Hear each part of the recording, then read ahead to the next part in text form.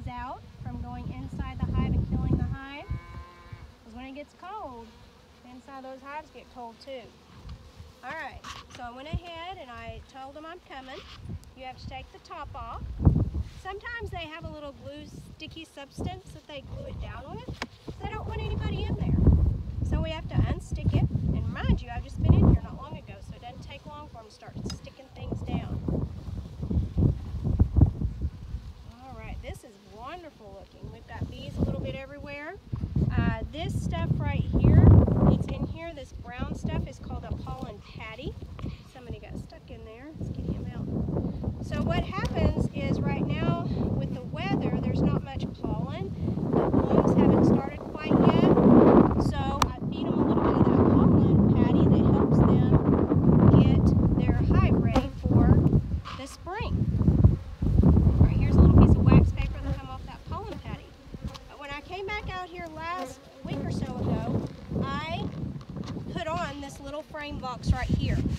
The reason I put that on is because this one right here is already full of honey. They've already filled it, they've got everything ready. Now they needed to start filling this one. So I'm going to smoke these little guys up here to also let them know I'm coming. Kind of stirs them a minute, but it makes them want to go home. Wants them to go back inside. Well, and the wind's blowing, so it's not going to do too great of a job, but decent. Okay, as long as they're alerted and they know. And if you notice, you've got some little bees up here on the corner kind of doing a little dance. They're telling their friends that I'm here. I'm going to go ahead and pop this off. Right here's another little entrance for them to get in the hive if they don't want to go down up front. All right, this is beautiful. Now, what I've done in here, I still need to get a couple of wax frames to put in here, but I didn't put them all in here because I want them to try to fill what they have.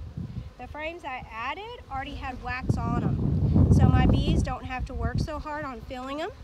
They have to get in there and clean it up. They take all the dirt, all the germs, everything out of it, and they go ahead and they clean up the frames so they can start putting honey in. Now right here, they're probably repairing these. These are from an old beehive I had. They went in there and they're cleaning them up, which is a good thing. They're already up here in this box and it's just been a week. In the center ones, they may already may even start putting some nectar down in there, but I'm not sure yet. We'll pull one and see. Gotta put those in carefully, if not you'll squish somebody. Alright, some of these bees I see right here on top have little yellow spots on their legs, which is pollen. That means they've already found flowers, they're pulling pollen, so that's a good thing. They may already start putting pollen inside the frames. We shall see. Maybe. It's kind of sticky. They have a lot of sticky stuff. They like to stick everything down. They don't want anything. They don't make it real easy to get into. Bees will take wax from other bees, which is great. So if I have a beehive that doesn't quite work out, I can take those wax frames and keep them.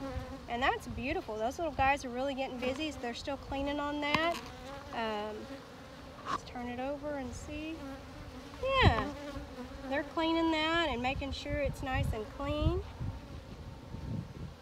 Wonderful. So they're not quite putting anything in these frames yet, but hey, they're excited. They're in there. They're cleaning it. The weather's beautiful.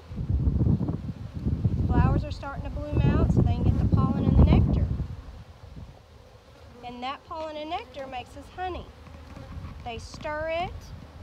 They dry it out, take all the moisture out, then they'll cap it off with their wax. All right, well thank you guys for joining me today and learning a little bit more about bees and looking into a little bit of a beehive. Thank you guys, and I will see you guys next time.